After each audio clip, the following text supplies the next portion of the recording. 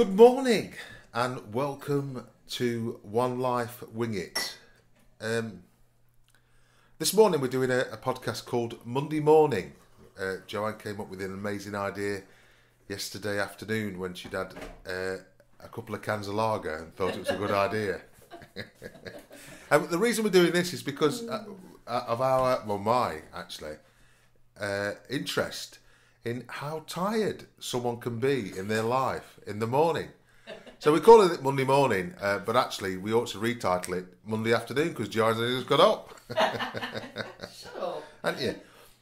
Now let me just paint you the picture. It's the day before the hurricane came, so this is the 16th of October 2017, and there's a hurricane coming apparently.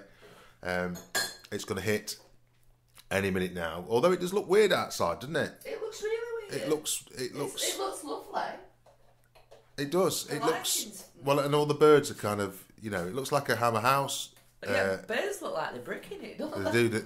They know something's happening, don't they? Hey, they know something's happening.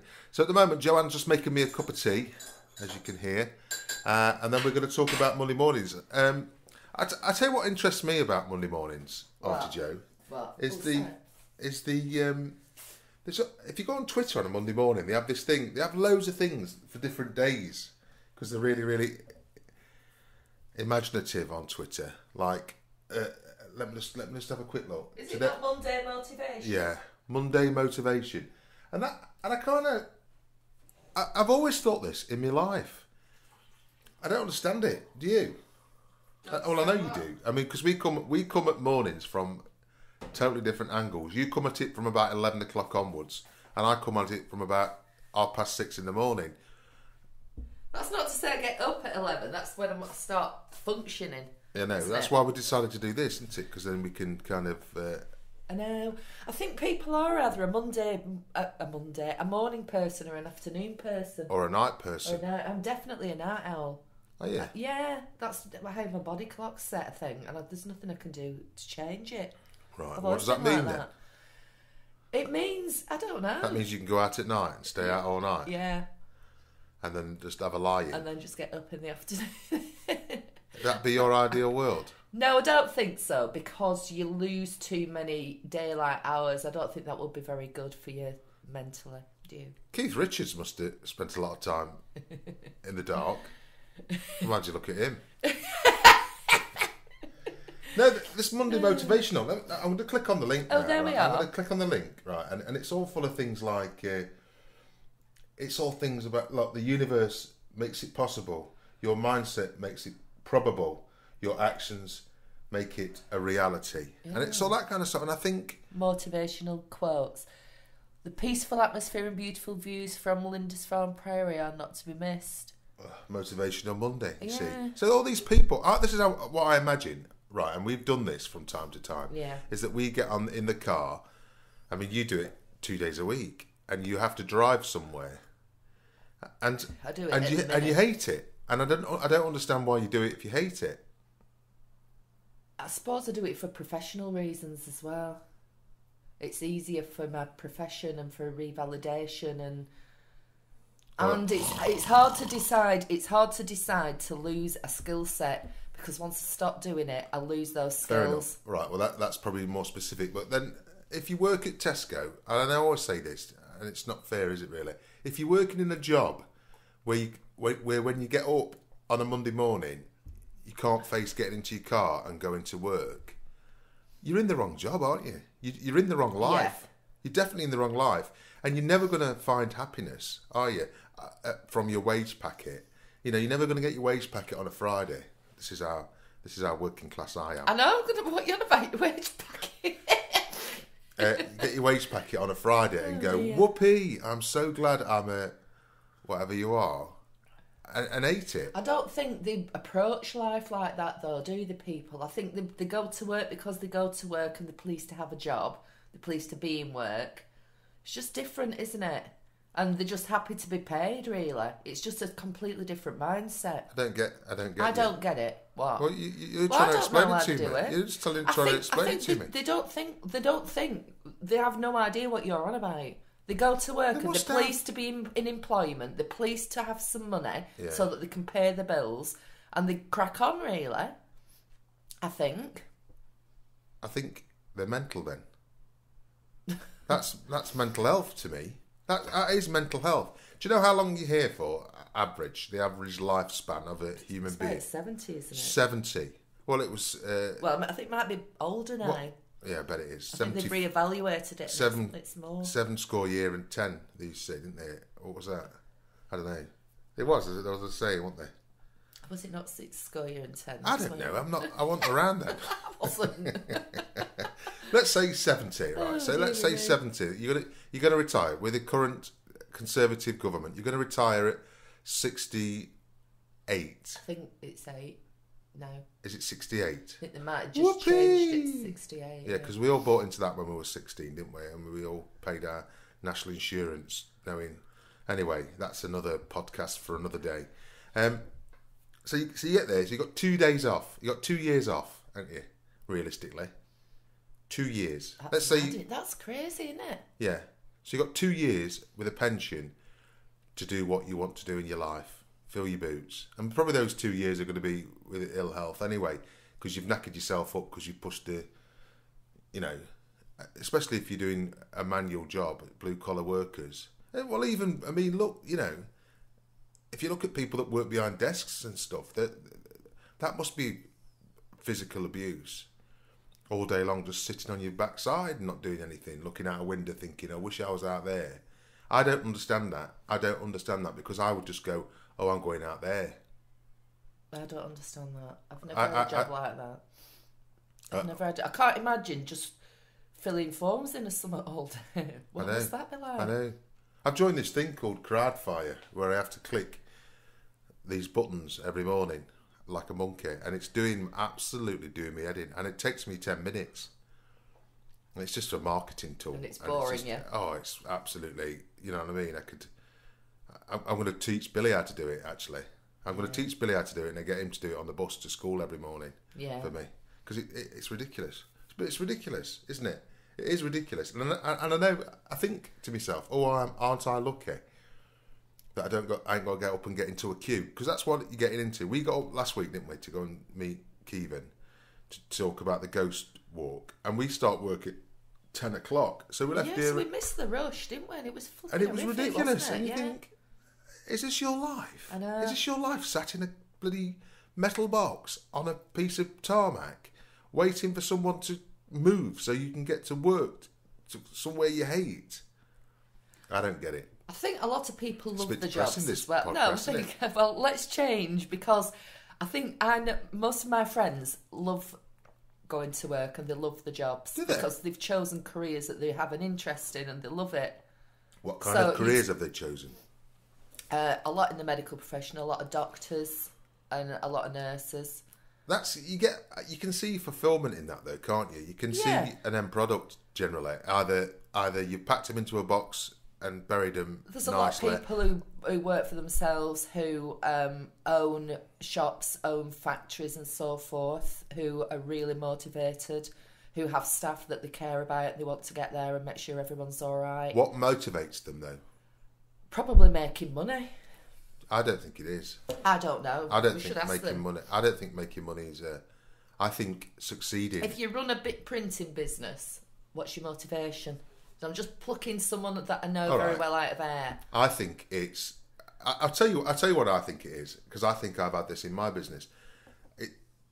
Getting the job is really, really satisfying. Doing the job is really, really boring.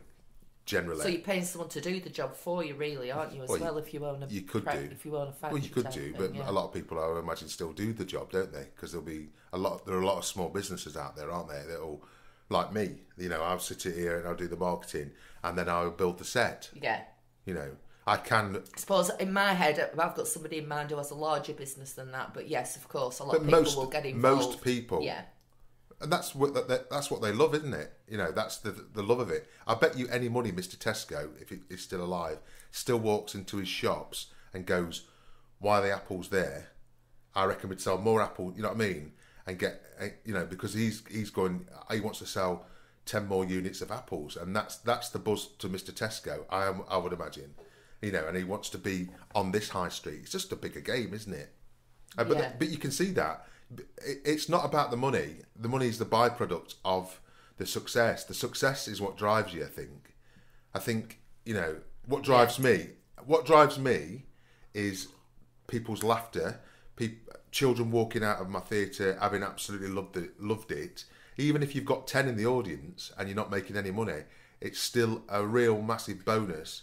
If someone walks out of your surgery and they came in and they've had for 2 weeks had a really bad foot, just an example, and you've gone, oh, that's dead easy. It's that's really fulfilling, I would imagine, to you, because you've alleviated loads of pain. Lots and lots of things that are very fulfilling about my job. There's loads of things. You've told me loads of stories where you've changed people's lives like that because you had the information and the key to help them to go, oh, right, oh, you know what I mean? You've told me loads of stories like that.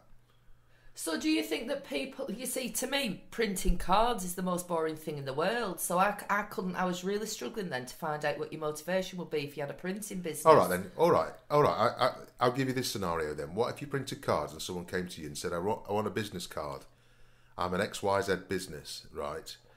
And you were a really good card printer, and they came up with a card that says, Darren Yates. I'm sorry if there's a Darren Yates in the world out there listening. There must be none of you. Darren Yates, plumbing services to the extreme, right? And you're a card manufacturer, and you know your industry really, really well, and because they'll have fashions and stuff. Cards go in fashions, don't they? And you go to them, Darren, why don't you do this instead, right? And Darren goes, oh, that's really, really good. Will it cost me any more money? No, it won't cost you any more money. He does that. And everyone goes, oh, I love your card, Darren, and starts to take the card and puts it on the fridge, and it makes him more work. I'm just saying that as a scenario. It might get 2 or 3 more jobs out of having a really beautiful card that's got something clever on the back. I don't know because I don't manufacture cards. But do you understand what I'm saying? If you're really good at your job, then people will come to you for your job. I suppose it's job satisfaction. Yeah, if you're good at your job, that's what you get out of your job. I mean, how many posters have you walked past then? Let's take the printing allergy. Is that allergy? You see, it is early in the morning, isn't it? If you take the printing idea and go with it. What are you laughing at now? Because you said idea. Don't mock me. It's not for comedy value, listeners. And you take it and you see some posters, don't you? Some posters, you walk past like an amateur dramatic poster and you look at it and you go, that looks awful. And a business card, a poster, a flyer is the advert to your business. And if your business advert looks really poor, then you look poor. So when you employ a really good printer with good quality card, with everything, you are making a statement about your business. Cha-chung! That's good, isn't it? Yeah. Isn't that good? Yeah. So to the printer, it's about, if he does that and continues to do that and continues to get people really excited about his cards. I can't believe we're talking about bloody business cards. Because I was just trying to think. I know, but then that must get you out of bed every morning. I can see that getting you out of bed every morning. Because it's exciting going, what can I do for Dean today to make his plumbing business look fantastic? Of course it is. It's great. Yeah, I can see that. Yeah? Yeah. There you are. So do you think that everyone in a job that's to you and I, on all intents and purposes, is really dull and repetitive? Right. Yeah. Do you think every single person who has a job like that hates it? Is that what you're saying? Well, the only people I know that I see on a day-to-day... I caught the bus to Manchester last week and I was on the X43 and I was wondering about the bus driver because as they pass each other on the motorway, they flash or they wave. Of course they're going to do that, aren't they? Because they probably never even met that other driver. Because it's a massive journey, isn't it? And they won't come together and go, oh hello, I saw you on the M50. You know what I mean? Whatever. Yeah, they won't see much of each. But they're kind of buddies, and I always think, are they proud to be a bus driver and driving thousands of people? Because that's what they must do every week. They must drive hundreds of people to Manchester and back again to Skipton. And does that give them pride? I don't know. I don't know. Would you get pride out of that? Well, you would, wouldn't you? Because at the end of the day, you're enabling people to go to work. You're enabling people Getting them there safely. Depends how you look at it, I suppose, in your life, isn't it? It's like when you go to Tesco. I can't bear going to Tesco or Asda. It's because the staff talk to people and they ask questions of old people. And you sit when you're in the queue going through the checkout, and they're going, "Oh, hello, Doreen. How are you? How's your Bert's lumbago?" And you're just going, "Hurry up, hurry up, hurry up." Now, is that my problem, or is that? I think it is. I think for a start, all old people love people talking to them when they're out and about. They love it. Now, isn't it? But I'm saying that person behind the counter is caring, aren't they? Yeah, absolutely. And they're making their job more interesting, aren't they, by chatting to people? Of course, and they make Asda more attractive to that person, but less attractive to this person. That's true. I mean, because when they go, "Oh, are you all right? Oh, isn't the weather terrible?" I just want to go, "Shut up. Just put me potatoes in the bag and let's move along, please." I think we've just got to say you're an oldie man, really. Where you I mean it. chuck your groceries at you and say, "Bugger off." I hate that now. Aldi do me head in now because They're newcomers have come in. Newcomers have come in and they don't understand the rules. We stood behind someone the other day who was packing. Packing Aldi. You just put it in the trolley and you move to the side. Anyway. I think they've got it right, Aldi, though, because Aldi are trained in all aspects of the shop, and they are expected as a team. There's a manager, isn't there? And then as a team, there are assistants. They move around the shop doing every single job. Like if you go Lidl are quite famous for their bread. So, and I know it's not going to be rocket science, so they have to just put it in an oven, don't they? Make the bread, but someone's got to do it. Someone's got to learn how to use that machinery. Yeah. Someone's got to do X, Y, and Z. Yeah. And I think that's better because you've got more and more things to learn, and as a human being, you're needed more, and you're more useful to the company than just the girl sat there on the till going, "I hope Doreen, how's your Bert's lumbago?" Do you know what I mean? Yeah. Well, that if all day long, and I know this to be true, if all day long you had to put bandages on and give someone an injection for something, you'd be bored senseless, wouldn't you? Yeah, of course. Well, you would, because you used to do that, and then you moved along. You went, "Oh, I don't like this job. This is rubbish. It's boring." I've never had a job like that. Well, you must have done things that were like run of the mill. It's always been different. Yeah, your day is very varied. Always. There you are. Bless the nursing profession. Even when you're newly qualified, but then there are nurses that you work with that will do things the same thing every day in, day out, won't they? Generally. I suppose like outpatients. I mean, I don't work with them, so I don't know that work. But outpatients, I suppose, it must be super boring in a hospital. You know, when you tip up to go and see someone with, I don't know. You know when you went with George-Pendrens syndrome? Oh, yeah. Like that kind of job, that must be super dull. Can I just say, we're not really worried about George-Pendrens syndrome anymore. Because my mum said, "Oh, just massage it and it'll go away." And I've just been massaging it and it's kind of going away, isn't it? Is it? It's still there, look. Oh, that ain't, no, is it? Yeah, look at that. What? Yeah. All right. You're just taking... I'm just disabled. Don't take the mickey out of the disabled, Joanne. I don't understand what you mean. Oh, you were saying about me dependence. No, you were saying about someone in well, I suppose it is my profession, but it... Outpatients. Yeah. So I would imagine that's super boring and repetitive. Is it? I don't know, I've never worked there, but I would imagine it looks like it. So how come we're talking about work then? We were talking about Monday mornings. We were about Monday mornings. I was making another cup of tea. Well, the only thing I was worried about Monday mornings is because I looked at Twitter and it had Monday Motivational and said, "Oh, don't worry about it. Life's really long and varied and you can get 2 years off at the end." I think what it is, I think 2 days off a week isn't enough. I think that's the problem with Monday. I think by the time you've had Saturday and Sunday off, you could just do with another day out. Do you know what I think as well, though? What I think as well, and we learnt this in Germany. I can't believe this is a professional podcast, ladies and gentlemen.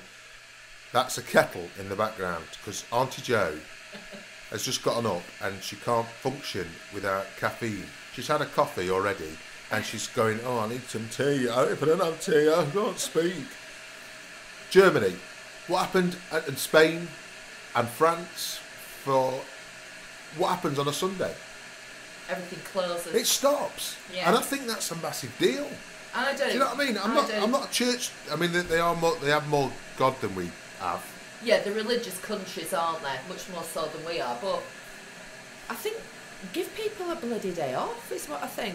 You know, if you can't plan your food, yeah, I agree. For the shop to be closed for one day a week, you're a bit of a bloody numpty, aren't you? I agree with you. I do agree with you. But we've become a nation of shoppers, haven't we? We were a nation of shopkeepers. Now we're a bloody nation of shoppers. Yeah. And people can't find anything to do other than go to the supermarket and go, oh, Terry, have you seen this? Well, and if you're going to town, if you're going to Manchester on a Sunday, it's packed, it's rammed to people blooming shopping, isn't it? Because we haven't got any imagination, I suppose. Yeah, absolutely. And then what we do is, I mean, we're guilty of it, aren't we?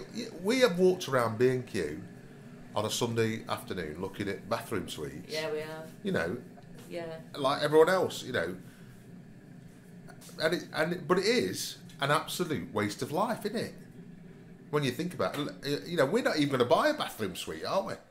We just go in and go, oh, look at that, Mark, sit in that bath. We don't have baths, Joanne.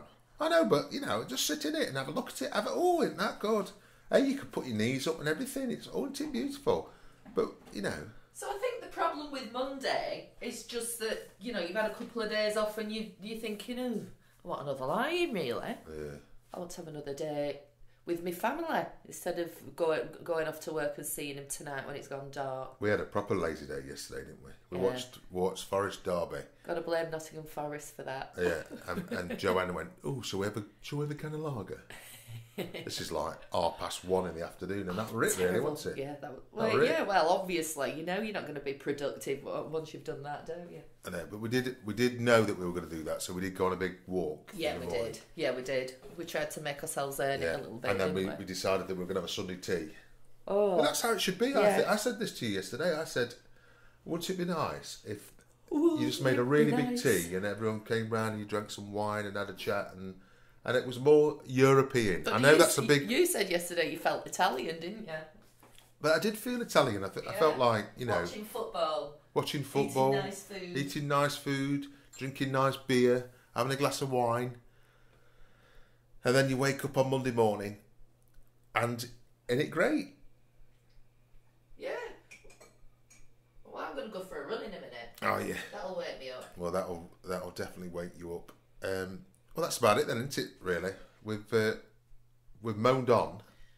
I don't think we've got to the root of why Mondays are so... Why everyone rabbits on about Mondays, though. Well, what do you think they rabbit on about Mondays for, then? I think, like I say, I think it's because they've just had 2 days off and they'd like another one. Most people don't get 2 days off, though. Most people work on Sunday. I know, but will they not have 2 other days off? Yeah. Instead. But there's something to be said. At the end of the day, right, you know when you was a kid, what was the worst day of the week? Sunday. Exactly. You know, because if you didn't go to church, which I didn't, and you didn't go to Sunday school, which I didn't, you're knackered, aren't you? Are you still yawning? Oh, I'm snapping too now. I've been up a bit. Been up half an hour now. Yeah. Doing all right. 10 o'clock. What were we on about then? Sundays. Yeah, you said we didn't like them when we were children. I Hated hated them. I know they were really boring, weren't they? And what did you do? You got up in the morning. You played with your mates, and then you'd have your Sunday tea about 1 o'clock because that's how you did it in the 1970s. And then you went. We used to all get in the car and go down the Trent and have a walk along the Trent in the summer. In the winter, you went out and played again. Yeah, you know, we didn't have daytime television when we were children either, did we? Oh, you used to have Space 1999 on a Sunday. Do you not remember that? On a Saturday morning. Do you not remember Space 1999? Anyway. No, I don't. Anyway. But it was the most boring day ever. And it's because we're not orientated like that, are we? You know, the working classes aren't. And then Thatcher came along and went, I know what we need. We need to spend more money. We need to borrow more money, spend more money, borrow more money, spend more money. let's get the economy going like this. Yeah. And we became consumerists. And I don't know, that's too big a question for two people in a kitchen on a Monday morning to answer, isn't it? Really? Definitely me. Anyway, I have no idea. Because you know what I say, don't you? If the answer's money, you're asking the wrong question to me. It's because I'm bloody skinned. Anyway. Crumbs. Anyway. So... nice to have you back, Joanne. Welcome back. Oh, thank you. Thank you. No, so Mondays are... I mean, the thing is, if you worked a Saturday and a Sunday, which I've done plenty of that in my life, when I used to do shifts, Mondays are all right then, aren't they? Because you're off. If you're off. You might have Monday, I know, Tuesday, but Wednesday it's off not then. the... I think that you're getting confused. I think it is. I don't think it's about the day. I do think it's about work, and that's probably why we've veered towards work. It's whether you have to go out to work or not. Well, you just told me you love your job, so why do you get that sinking feeling then? I don't really. You want to let your face know about it then, don't you? You want to tell yourself about it. To be honest with you, it's when you're not doing things in your own time. I don't like to have to be somewhere for a certain time. That's what pisses me off. That is actually what gets my goat. If I could just rock up when I got there. I don't understand why we don't start. I mean, the theatre starts at 10, finishes at 6. And that's civil to me. That's like, you can get up at 8, you can have your breakfast, leave the house at 9, and then you're away. Yeah. And get to work for 10 or quarter to 10, have a cup of tea, and on you go. I'd do 11 till 6:30. Really, I think you'll get more out of people. I think you're probably right. Because if you're a morning person, you've time to do things before you go in as well, haven't you? I know, but you'd be really tired by 6. I mean, look at me. Look how grumpy I am come 6 o'clock. Yeah, that's true. I know, you've had enough by then, haven't you? I've been up 12 hours then. And I'm like, yay! Well, I won't go that far, okay? I won't go that far. No, I don't know. I do think that, though, that people, if they're depressed on Monday morning, or, the first day of work morning, they ought to look at their life and think, what am I doing if it's like this? They do, Ducky. That was the longest pause ever. And then a Faye. I was just thinking, can I be bothered to reply adequately? And I thought, no, I'll just go for it. They do, Ducky. Yeah, they do, Ducky. So there you have it, listeners. That's our thoughts on Monday the 16th of October. What we've got to do this week, Joanne? We've got a list, actually. We have got a list. I've got some documents in and get ready for this digital prescribing thing. Yeah, so I've got to do my speeding form, haven't I? Because I got 3 points on my licence for doing 56 miles an hour in a 50 zone. I know. And I've got to this week write a ghost walk, write my ghost walk down and start to learn it. I can't wait. I want to go and see Keevan's doing that Upper Mill one, isn't he? I bet you any money he'll wake up on a Monday morning and go, come on. He will be good, actually. He's already found loads more ghost stories than I've ever found. Are we going to Clitheroe tomorrow, marketing? Yes, we are. And that's what we're doing tomorrow. So Tuesday morning, we're up and out. Yeah. Tuesday morning. Yeah. Lot to do. And then we've got a meeting about heritage funding. Oh yes. On Wednesday. Oh yes. We want to do a what's it called? A satellite audio satellite tour. No, it's called GPS audio tour, isn't it? Yeah, GPS location audio tour, something like that. Some spanky word. Anyway, so what all that means is as you walk up to something, your phone knows where you are and it starts to talk to you tells you a story about that building or that place or whatever. So that's quite exciting, isn't it? It is. I'm really excited. Right. Well, this is the second episode of season 2 of season. Is it season 3? Or do we call it seasons because we're British? Series. Series. Yeah. We've been commissioned again, so I'd just like to thank the commissioners at Hardgraft Theatre Company, and I'd like to thank the BBC for allowing us to talk about them like this. And I'd like to thank, who else would like to thank? Me? I'd like to thank Joanne Whiteley, or Foxy Wharton, as she likes to be called, for not being... I've been in a really good mood when I've just got out today. Only because you're being recorded. Yeah, you should do that every morning. I do. I might just put the microphone on the box on the table and go, yeah, do that. Shall we say goodbye? Yes. Have we kind of spoken what we speak? We've spake. We spaked. Do we know any good stories to tell them just before they go that's happened to us this week? Oh, I'll tell you what's funny. Flipping take a break on Thursday. Oh yeah, we forgot about that. I've tried to forget about that. I know, I've forgotten about it. When we got married. I think it's because I'm not telling anybody. I'm not reinforcing. I know. It's like our wedding, isn't it? It's like our wedding vows. When we got married, you have to go back to about 3 or 4 episodes, I think, and we got married in Nashville. You know this story now. It's like boring snoring. Anyway, Joe got an email from a lady who said, I work for Take a Break. I can give you cash prizes for your story. So Joe, foolishly it seems Sold now, my soul to the devil. The devil indeed. So if you're walking through Tesco this week and go on the magazine aisle, there's in the bottom right hand corner, this will be what number issue is it? 42. 42. So you've got to be quick or you'll miss us. And then you can read. It's sickening. Should we just read? Oh, just let me read that first paragraph. It's flipping hilarious. Cool. I'll try and talk.